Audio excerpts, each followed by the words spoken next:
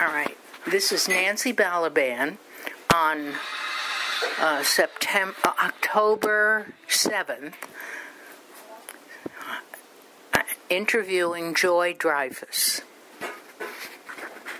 Okay. So I'm going to put this right here. So we need to talk loudly. I don't think so. Oh, okay. I think you just has to talk normal.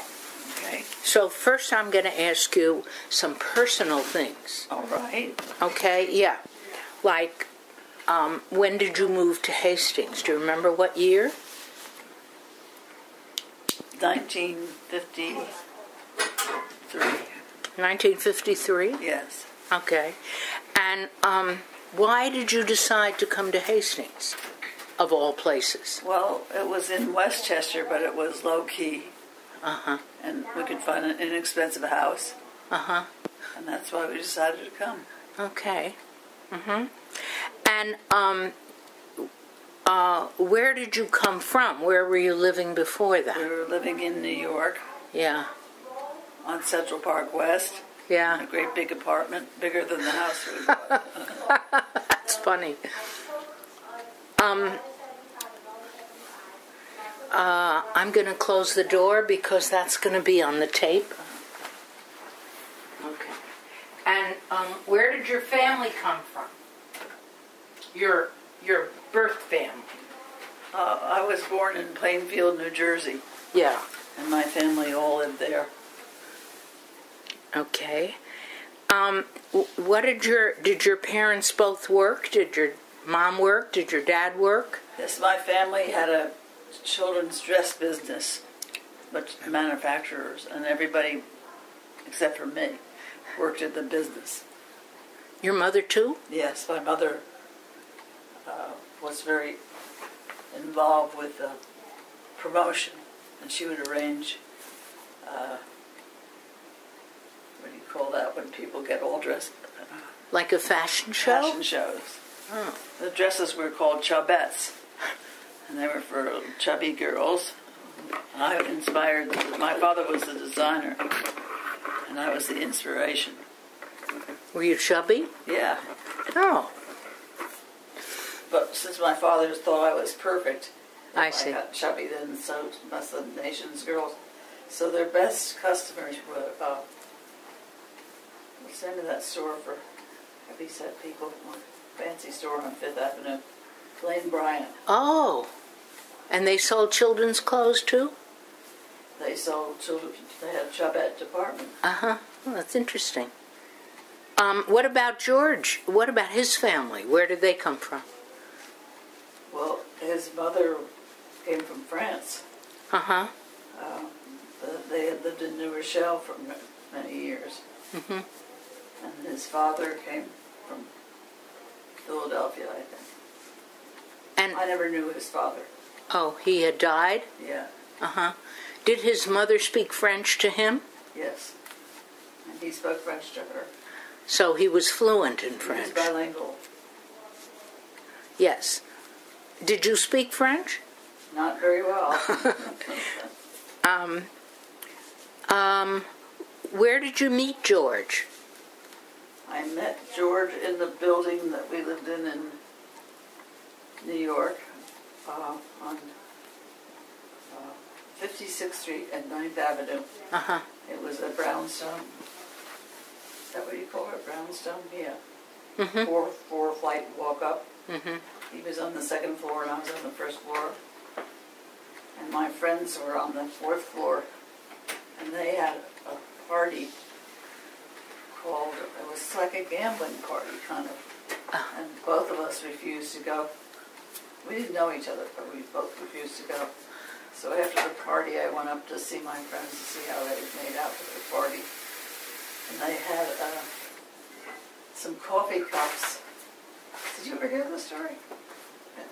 They had some coffee cups that were quite nice. I said, where'd you get those? And they said, we borrowed them from the boys that live on the second floor.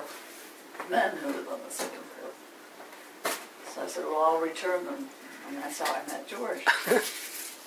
Returning his coffee cup. Mm-hmm.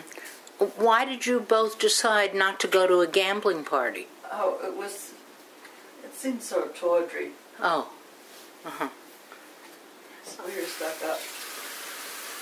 So, what kind of work were you and George doing at the time that you met? What kind of work was I doing? Oh, I was working at the United Jewish Appeal. Oh, what were you doing? I worked for the junior division, which was, the idea was to find rich young kids and get them interested in something other than themselves. Ah.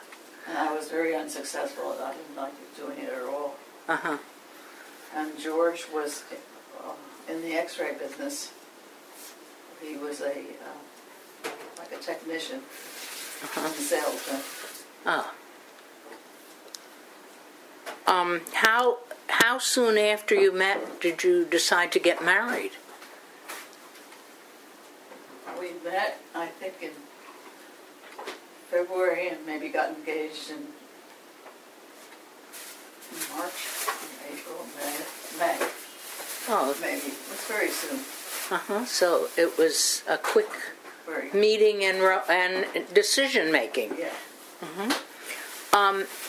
So I wanted to ask you a few questions about some of your own interests, like doing crossword puzzles. How did that develop? It's not an overwhelming interest. Where did that come from? I seem to recall that you did crossword puzzles. Yeah. That it was something you enjoyed. Yeah, well, I still do. Oh. Where did it come from? I don't know. Oh, it was like always, something you always did? Yeah. Uh-huh. Even as a teenager? I doubt it. Oh. But then you developed other interests, like you were teaching. Oh, yeah. You want to say something about teaching and writing? I had a whole career after that. Yeah. A big career. I mean, I went to work at the Alan Guttmacher Institute, which was the big part, grew out of Planned Parenthood, family planning movement, and I was the director of research and planning from 1968 to 1984 or something like that.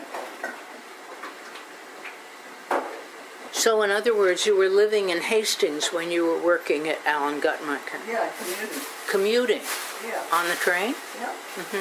Did they run on time? Yep. Uh-huh. And how many years were you doing that? 8? Oh. Maybe. Yes, from 58 to 84 is a long time. 68. Oh, 68. Oh, okay. Got it. Before that, I went back to school. I got a master's in urban sociology. Where did you do that? Sarah Lawrence published. Okay, so... After I moved to Hastings, I worked in a school. With my first job, I've forgotten that. I was my job was to be like the organizer to try to pass bond issues to support the school. And was that a paid job or a volunteer? I worked it was a paid job, and I worked for the superintendent, who was, what was his name? Anyway, it was a very fun job. The idea was that we would know exactly how everyone was going to vote. Everything had to be seen by a volunteer. For how many years did you do that? I think about 2. Oh. 3. And did that prove to be a way to get the bond issue passed? Yeah, that was very important. And then after that, I decided to go back to school, and I went to Sarah Lawrence for graduate work because it was like I could drive there and park my car. Yeah. And then I got state scholarship, and it didn't cost me anything. To go to Sarah Lawrence? In fact, I think I got paid. I think I had some kind of job there. Mm-hmm. Doing? Nothing too dramatic. What was I doing? I don't remember. You don't remember.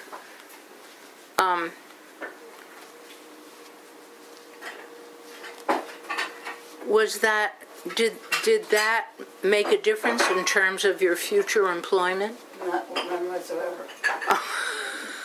What did it make a difference? In fact, I wrote my thesis was about, gosh, it's probably around here somewhere. I have a whole pile of stuff I could look through would help you at all. But I wrote a thesis and they had nobody who could read it who was interested in the subject. What was the subject? So they gave me an A. What? So they gave me an A. But what was the subject? Maybe it was family planning. I don't know. I don't think so. Oh, at some point, I guess it was right after that. Maybe it was the thesis. I started developing estimates for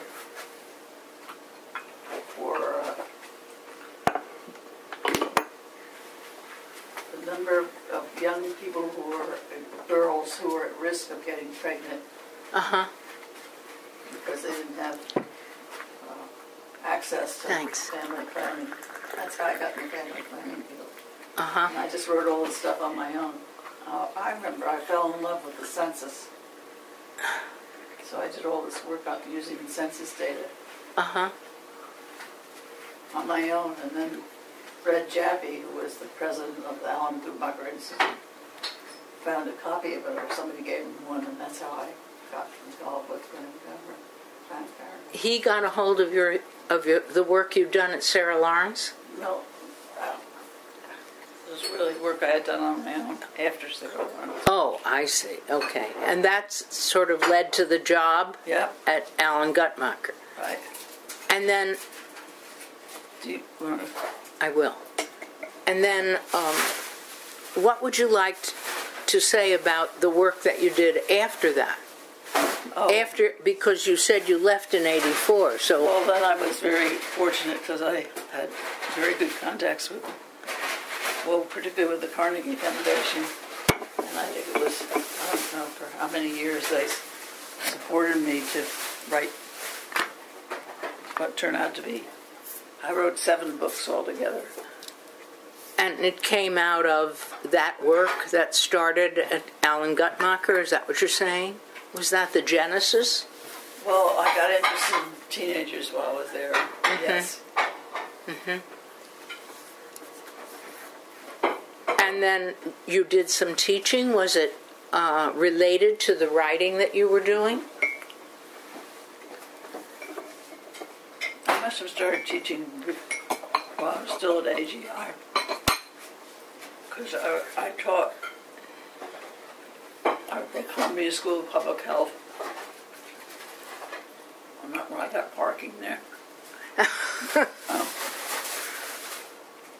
I taught stuff about how to organize family planning programs.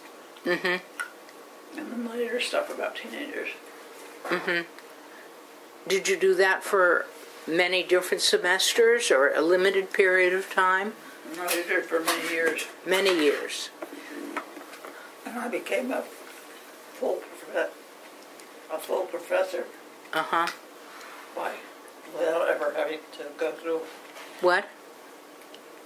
Well, yeah, how did they make me a full professor? Well, they did.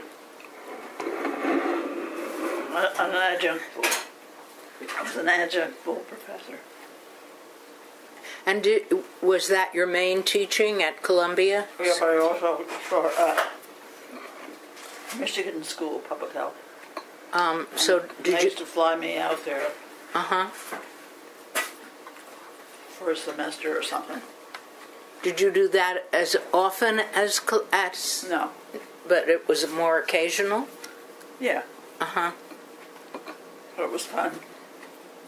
And the students were great.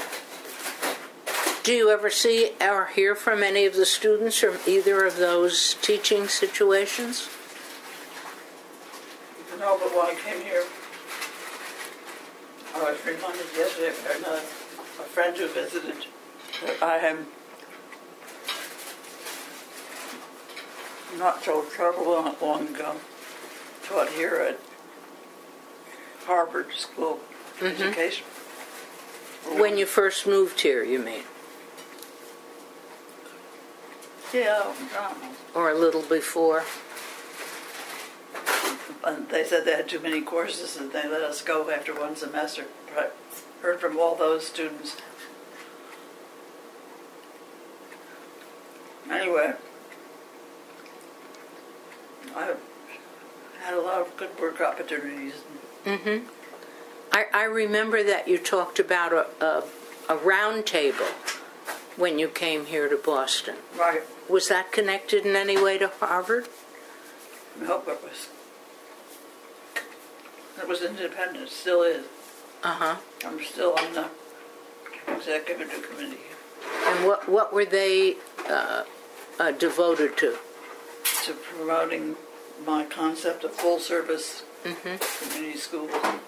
So, since that was one of your major topics in your writing, the full-service schools, have you seen an expansion of that idea since you very much so. first began to think about it? Oh, yeah.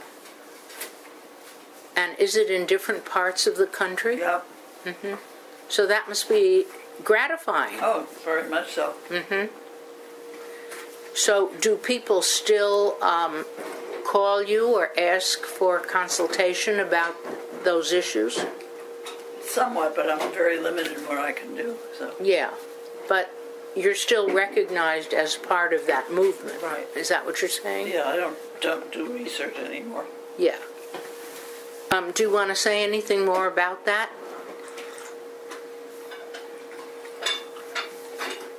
If I do, I will. All right, as we go along. I mean, feel free to sort of change the topic. If you think more about your writing and your career that I haven't asked you, just say it. Some of the other questions relate to Hastings. I was just going to say, what about Hastings? Yeah, well, for example, one of the things that would be interesting to know is something about the local businesses that were there when you were living there. Do you remember where you shopped?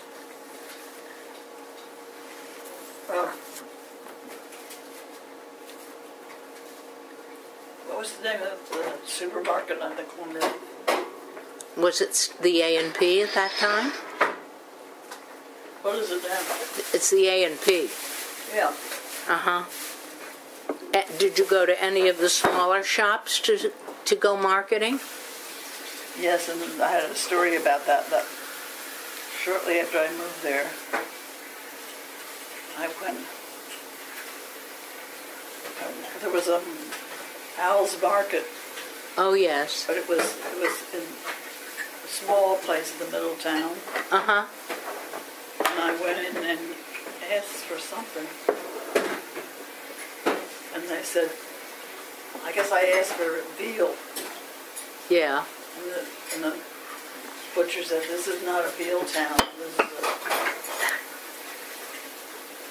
what would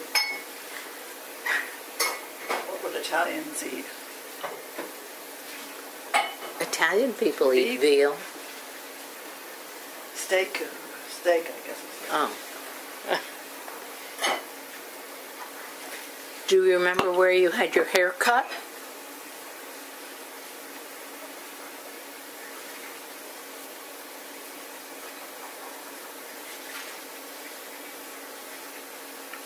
Do you? Do I Yeah. know where you had your hair cut? Where you had it? I didn't have my hair cut in Hastings until recently. So maybe you went somewhere else.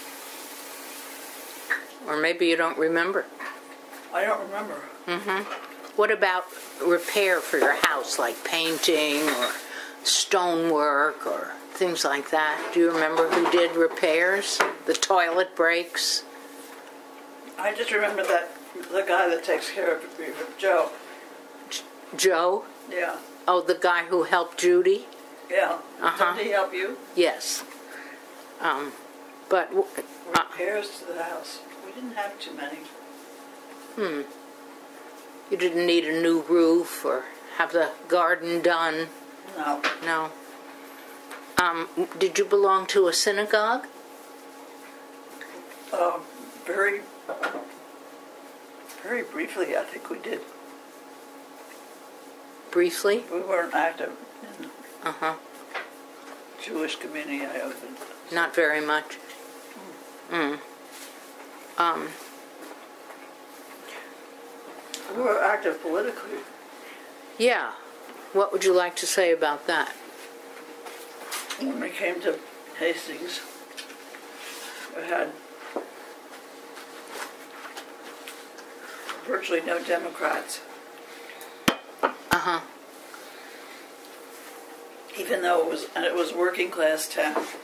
Uh-huh. And we changed all that very rapidly. How? A lot of people moved in when we did. Well, I guess they shut the factory down. Anaconda. Yeah. Uh-huh. So how do you think you turned it? You said you think you turned it around. Well, we moved in 51 and I think 53 George was elected to the Board of Trustees. Uh-huh. Along with 4 other people who were Democrats. Yeah. Or maybe less. But anyway, we sort of chased the Republicans out. You what? Chased the Republicans out. You chased them out? And how did you do that? I guess by reputation. I see. It didn't last forever, especially for George, because there was a whole issue about public housing. Yes. Well, it wasn't called public housing. Uh-huh. What was it? Everybody was afraid that they would move in. The Shifka? The Shifkas? What did you call it? The Fartshas? The what? So what was it called if it wasn't called public housing? Do you remember? I mean, that was a big issue with George. Well, there was money available. Uh-huh. Oh. And he thought that the community should try to get some. Was it urban renewal? Yeah. I see. And were you involved in that as well? Well, I supported him in what he was doing. Okay. So you had a pretty active political life. Yeah, I was the president of the League of Women Voters. Uh-huh. When I was, I think 26 years old. Something. That happened very soon after I got there. Uh-huh. So politics was very important to both of you. Yeah. I think there was some issue in the education field having to do with the PTA and Decker. Oh, yeah. Were you involved in that? Oh, yeah. Do you want to say something about that? Is that for you? That was for you. Well, Harriet Roth, I told her you will call her back. she's not very flustered. No.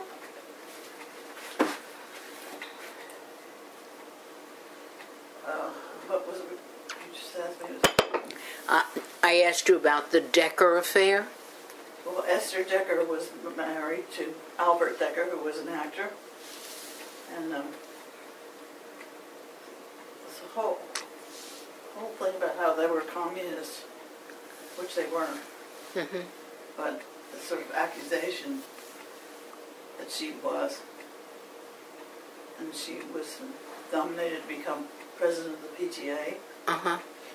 And the anti-communists put up another candidate.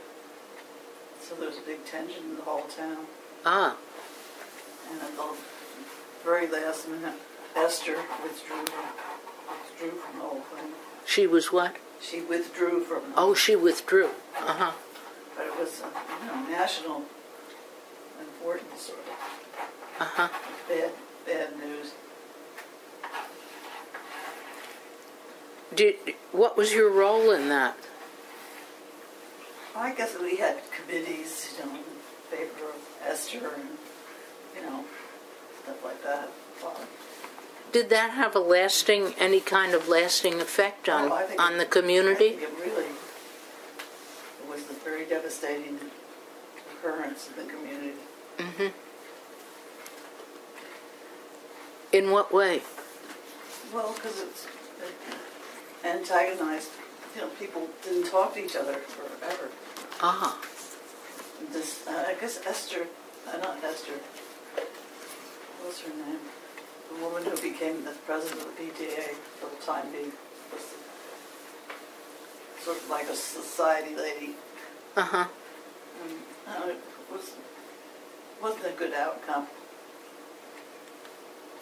I think there were a lot of things like that in Hastings, things come and go. Mm-hmm. Well, you know all those stories. Well, but there were other issues that I think you might have been involved in, like the Youth Employment Service and the Southern Student. The second one we were. The Southern Student. Yeah. Can you want to say something about that? Yeah, well, let's see. I'm trying to think how the idea came to town that we should import black kids from the South to live with us. I think it was a Quaker group that started it. Mm-hmm. And so the Southern Student group was sort of the support group that raised money to help do all this stuff. And like everything else, it was very successful for a while, and then it wasn't. We had a boy who lived with us named Donald. Mm-hmm. Do you remember him? Yes. And you don't know what happened to him? I don't remember. You want to say? Well, it's very sad. We managed to change his whole attitude toward life. So instead of being a church-going, hard-working kid, by the time he went to college, he was he was into drugs and stuff. Oh. And he went to this school up here. What was it? I forget. But anyway, a couple of years after that, I guess he finished college, and then he went into the Army. Uh-huh. And he never really recovered from his exposure to drugs at college. And he eventually died at a very early age. I think he was in his 20s when he died. Mm. Terrible. Mm-hmm. We didn't do him any favor bringing him up from Alabama, which is where he came from.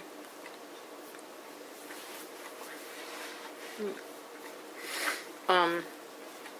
Were there other activities, like, I remember fair housing, was that something you were involved in that? Yeah.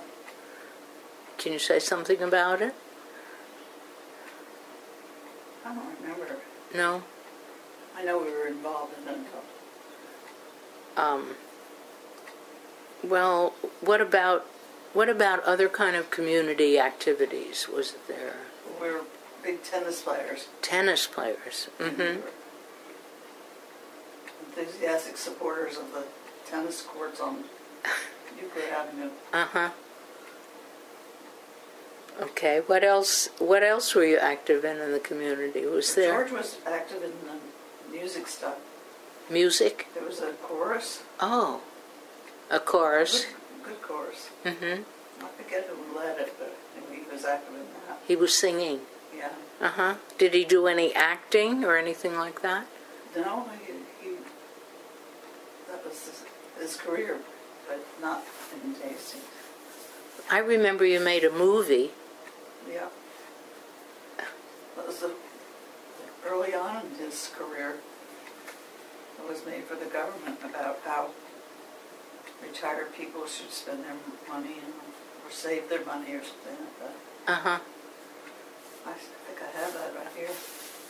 So was that part of his work, acting, or was Yeah. that just Well, volunteer? When he was 60, is that right? Yeah. He worked for, by then he was working for a national organization that had to do with fair housing. Ah. And they went out of business because, I guess it was when Reagan was elected. Uh-huh. And so his brother was an actor. And so he knew about the business. Uh-huh. And then somehow or other, what do you call it, agent approached him and asked him if he wanted to try out for something, and he did, and he was an actor for the rest of his life. So that was a second or third career for him? At least, yeah. At least. What about anti-war activities? Didn't you go to Chicago? He went to Chicago. He was, yeah. He was the big shot, the anti-war, early anti-war stuff. But why did he go to Chicago? Well, he went to Chicago originally because he was delegate to the 1968 Democratic Convention. Uh-huh. Did you go too? Mm-hmm. How was that? It was terrible. I helped pull kids off the street who'd been hit over the head by the policeman. Mm-hmm. So we saw fascism in action. It was really bad news. Mm-hmm. I was reminded of when I saw the people on, the other day. Today, you mean down in Wall Street? Yeah. I was wishing I was there. So it reminded you of Chicago in '68? Well, just a lot of, there was demonstrations all the time. Yeah. We used to go to New York and be in different parades and stuff. So there were demonstrations against the Vietnam War? Yeah. Seems to me there were also some demonstrations against going into Iraq. Later. Demonstrating in Yonkers.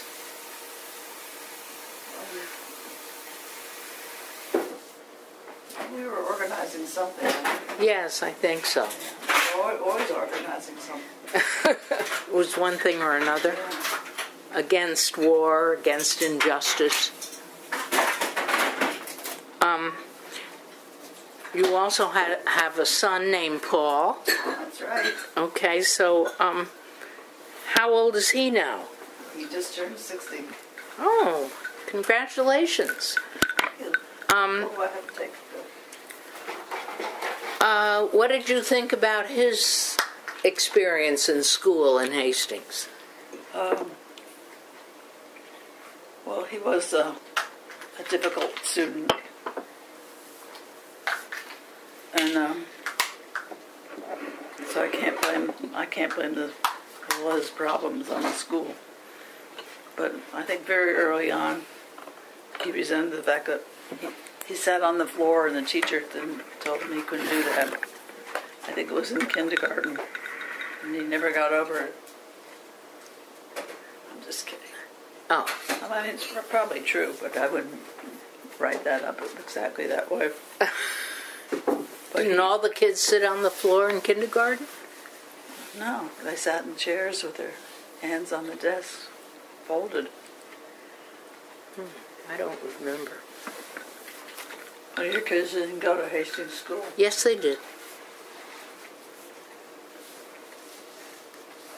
But they're younger than Paul. So you didn't think that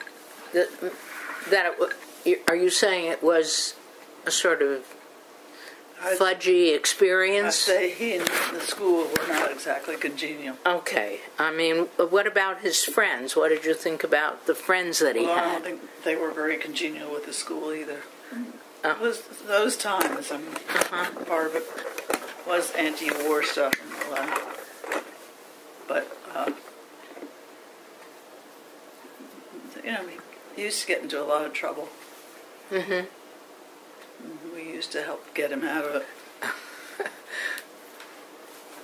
What was going on in the community at the time in terms of kids? I think a lot of people had the same experience. Mm-hmm.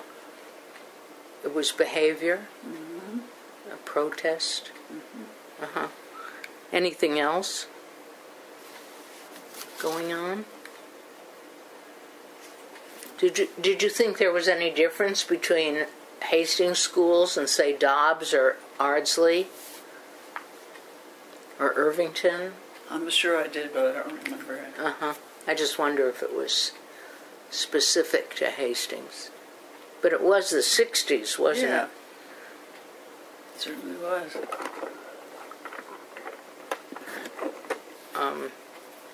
What kind were you?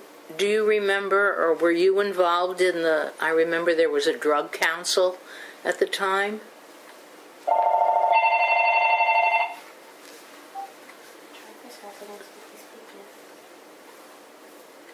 Did you know any? Hello? Any? Were you involved in that? I don't think so. No. I don't remember that. Okay, and was there anything for kids to do? I mean, activities or? I'm sure there were. But that was not something Paul did, or it was? You don't know. And so let's talk sort of generally about the village. In what ways did it change over the period of time? Because how long did you live in Hastings? Do you remember? Well, from 51 to 2003. That's a long time. Okay. It's over 50 years. It's over 50 years. What kinds of changes were you aware of? Well, I talked before about going from Republican to Democratic. Because the Republicans got back in our time, right? What got back in? The Republicans. Oh. What's his name? Sheldon Wagner? Oh, yeah, I remember. Yeah. But anyway, what was your question? Well, whether other changes took place by the time in the time that you lived there. I think it became much more liberal. Became more liberal? I think. Mm-hmm. It may have reverted back to not being so liberal. But there were always issues. I mean, a lot of land use issues. About parks and stuff.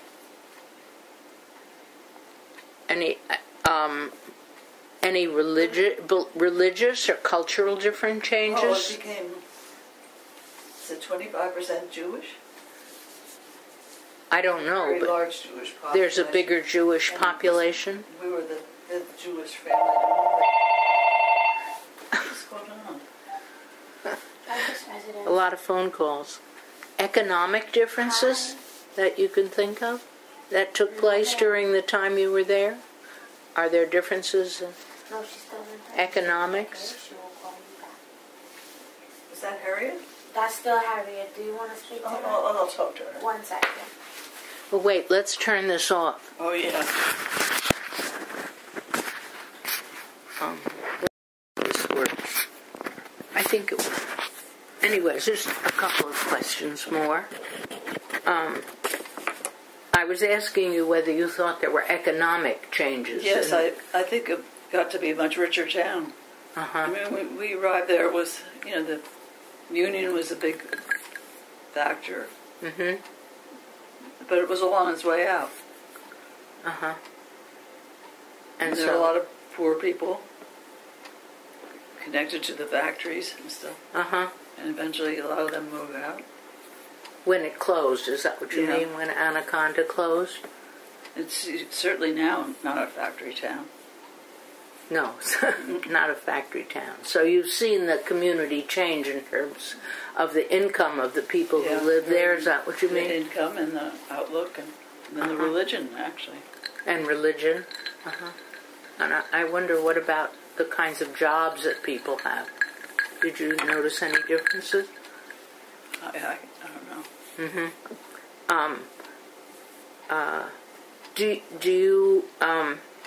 Did your attitude change toward Hastings in any way over the years? Yeah, I think I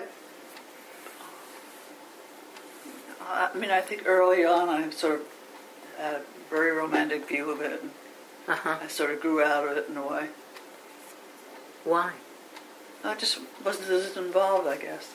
Uh-huh. You mean as time went by? Yeah. Uh-huh. So, do you have any concluding statements to make about your experience there that you'd like to share with me? Or with the historical? I would say it was largely a positive experience. Mm-hmm. And I think Hastings has many points that are very beautiful, and it's where we live certainly is one of the more beautiful settings, especially being able to look at the river all the time. Mm-hmm.